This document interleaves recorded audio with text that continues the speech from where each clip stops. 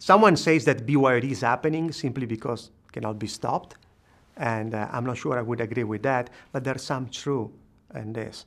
And the point is that from an IT corporate perspective, BYOD really brings in new costs.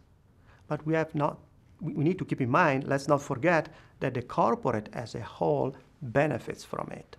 And the benefit is definitely due to increased worker productivity. There are some intangible benefits, morale, retention, and so forth. But the number one, based on the financials that we analyzed throughout this research, is the increased productivity. And if you think about that, if you check email or if you become productive 30 minutes before you get into the office, because probably you are working with your tablet from the train or while you are commuting, or you just work from home before you actually get to the office. And then you add 30 other minutes at the end of the day in the same way, you are, at all effect, adding 1 hour of work out of the 8 that you are expected to work.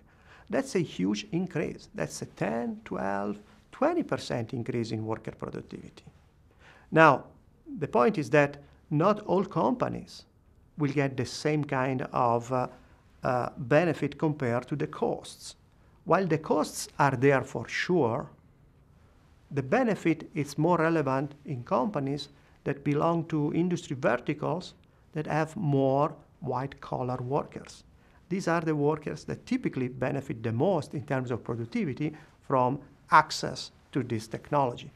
If the company is in a manufacturing space and probably has many workers on the assembly line, they are not probably likely to benefit from increased access to email from home.